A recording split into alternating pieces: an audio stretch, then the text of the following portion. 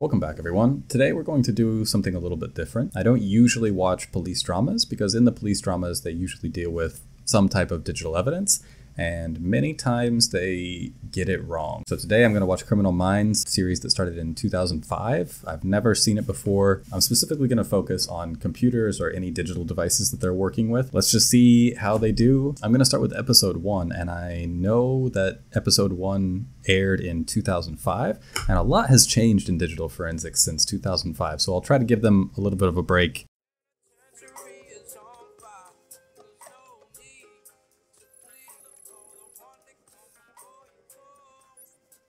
Let's take a look at this computer system. It looks kind of like Windows. I don't know, they have a folder here. I don't really know what this theme is. So it looks a little bit like a mix between Windows. In some things, it kind of looks like an old Mac. I bet probably a theme that they've put over Linux specifically for this video. All right, so we have some sort of instant messenger, and then we have a couple people here. Doesn't look like she has a lot of stuff on the desktop and nothing in the trash. So we don't really know what operating system is. I would guess it's probably Linux, but they're probably trying to pass it off as Windows. Pull over now.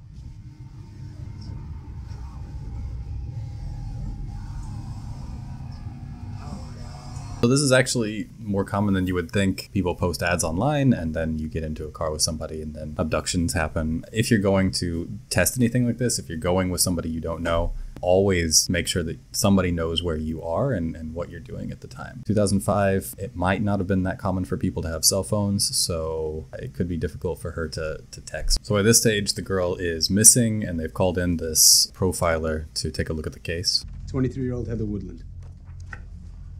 Before she left for lunch, she downloaded an email with a time delay virus attached. The killer's virus wiped her hard drive and left this on the screen.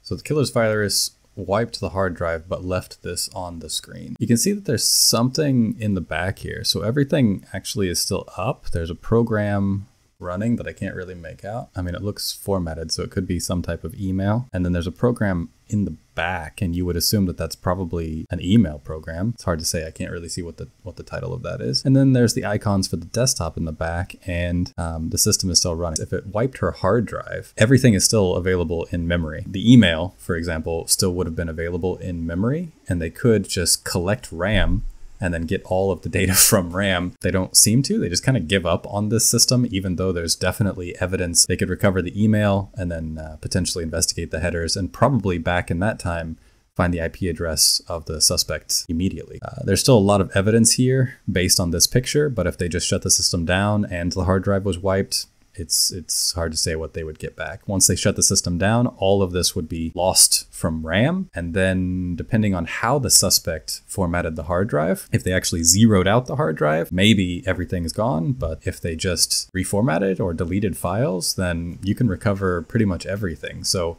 they're giving up on this system, I think, way too early, and they could have caught the person much faster if they would have done RAM analysis. But 2005, RAM analysis wasn't very common. So next. Login password. No. Wait. It's not turning back on. Yeah, and it won't. They got a login password and tried to log in immediately. That's just bad practice unless you have an absolute reason to be doing live data forensics. In this case, maybe they suspected that the suspect had an encrypted hard drive, which 2005 is possible, but it wasn't super likely. Really odd to log into the suspect's system on the scene like that if you just find a post-it note. It was a false password. False passwords actually are a thing. You can have encryption, and then if you put in a different password, the entire system essentially locks up or shuts down. If you put in the right password, then you can unlock the encrypted container. The false password either shuts down the entire system or unlocks a different encrypted container that looks empty or innocuous. The big indicator here is deadbolt defense is active. So if you go to somebody's computer and you see deadbolt defense active, and then the administrator, and it only has a password to log in here, like, this whole thing is weird. In the first place, but then the first thing you should be doing is looking up deadbolt defense and see if it actually is an encryption product. There's no way that somebody who didn't know how to deal with digital evidence should be touching this, especially if they think that something like this obvious, is in there. What's the number 6 at the bottom of the screen? Number of password attempts before the program wipes the hard drive. So this is a bit silly. I don't know what the deal is, but it looks like the police brought in their own system. We have the suspect's computer, what looks like on the left-hand side, and then some sort of password cracking system on the right-hand side, but they're still limited to 6 attempts. This is totally incorrect. So the Deadbolt software, just bypass that and focus on the data directly. So if it's a popular software, for example, just get the encrypted data and then try to use your own basically login software to attempt password guesses against it. We wouldn't be necessarily limited to 6. We would just make a copy of the encrypted data and then work only on the encrypted data with our own program instead of the unlocking program built in Deadbolt. So that doesn't really make sense. If they made an image, a physical disk image of the suspect's hard drive, then we already have a preserved copy. So theoretically, if they used whatever their 6 tries are here, then we just use our copy again, and then you have 6 more tries. So like this whole setup of only 6 tries really doesn't make sense. Okay, so I don't know who this person is, but surrounded by computer screens with a bunch of code floating by, I bet this is their technical person, probably. And oh man, like, I mean, some of this stuff could be accurate, but let's see how this goes. Penelope Garcia and the FBI's Office of Supreme Genius. Hey, it's Oh, Morgan. Supreme Genius, yep. Need you to work me some magic here. I got a program called Deadbolt Defense and a girl with only a couple hours to live, so what do you know? And you got a problem. Deadbolt's the #1 password crack resistant software out there. You're gonna have to get inside. So it's the #1 password crack resistant software out there. You're the FBI, you already knew this. They definitely have a module for attempting to crack it. If they already knew about it and it was popular enough to be the #1 resistant software, it's definitely being tested by thousands of different companies. Not just FBI, but any other government agency would probably be interested as well. They should have already known something and had tools developed for it, but maybe not. You're gonna have to get inside this guy's head to get the password. You don't have to get inside the guy's head, but the whole point of this is actually to do profiling, so I can understand why. If you can get inside the guy's head, then maybe you can guess the password. It might also be possible that you just ask for the password at the very beginning. That's really what they should have done immediately, is just kind of, if they knew that digital evidence was part of this and they knew that it was password protected, ask what the password is, because they might be thrown off and then just give you the password. But not always. The whole 6 tries is kind of a setup for relying on profiling to get the password. Guys, little help. We're going through every one of these CDs, scratches, wear and tear. I want to know which CD he plays the most. Let's go. That was real whenever CDs were a thing. Going through and finding out which CDs were the most scratched are a good indicator of how much they were used. So you could kind of tell something from it. In this case, it's hard to say what. Maybe he's just trying to get the frame of mind or something. Yeah, so this is completely unacceptable. I mean, it looks very dramatic, but even if you're in a suspect's house, you would never do anything like this, because there could actually be evidence on any of these CDs. They could have written data to one of the discs, and the cops just come in and throw crap all over the floor. That's no. Like, this is absolutely against protocol. It looks like they've been doing something, but basically they've just been tearing things up. This is awful. Oh, that's terrible. Flipping evidence around. Yeah, good job. I've been thinking about the CDs. So this was the thing. If he's talking about CDs and he has a safety pin, it's definitely in the CD tray. So basically that's the mechanical switch. Whenever you put that safety pin in there, the tray will pop out. I think we may have missed the obvious. What are you doing?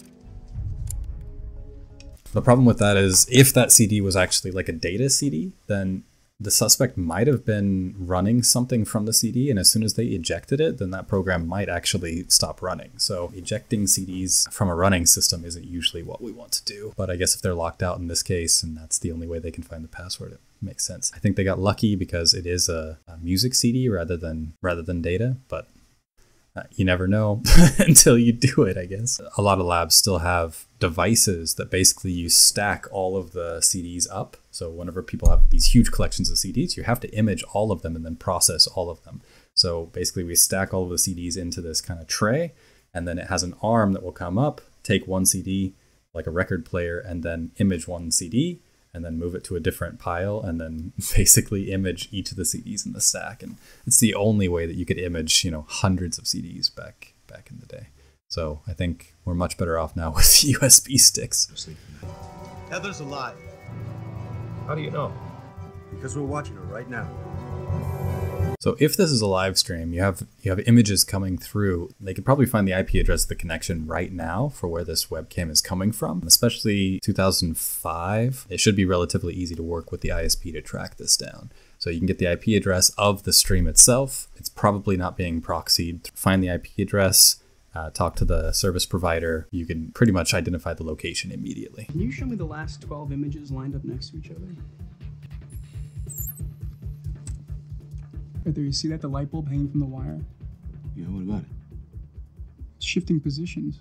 So this is actually interesting. One big problem is that they're still doing this from the suspect's computer. So they are still modifying data on the suspect system, which you never do. Like, we would just take an image, you have an active stream running, try to find out what you can about the stream, but you wouldn't be, for example, trying to take screenshots and just doing all of that on the suspect's computer. You definitely want to be doing that on some other system that you control, and then also capturing this feed probably to a system you control. This is insane that this is actually on the suspect's computer. And this camera is basically sending one picture at a time, so it's not actually like a live stream, it's just a series of images. And then we have the light swinging, and then this type of video analysis is used all the time for trying to figure out where things are, what's happening, and just give more context about things like this. So that was really all the digital evidence that they dealt with in this episode. Of course, computers are not super interesting to look at in terms of recording. So